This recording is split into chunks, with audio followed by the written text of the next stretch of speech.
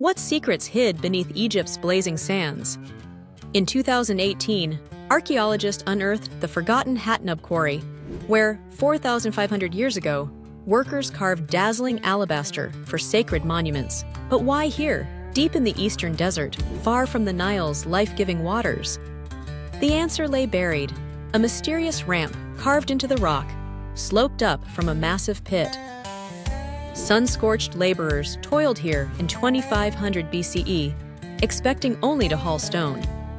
Instead, they faced the impossible, moving multi-ton blocks up steep inclines, a feat that had baffled historians for centuries.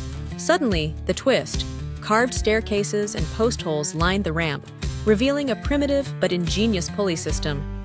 This technical term, counterweight, meant teams could drag stones using friction-reducing sledges and ropes, multiplying their strength.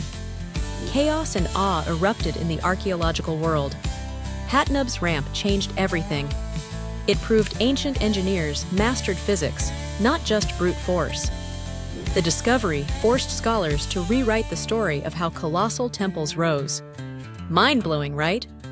If you're hooked, hit subscribe and come back tomorrow.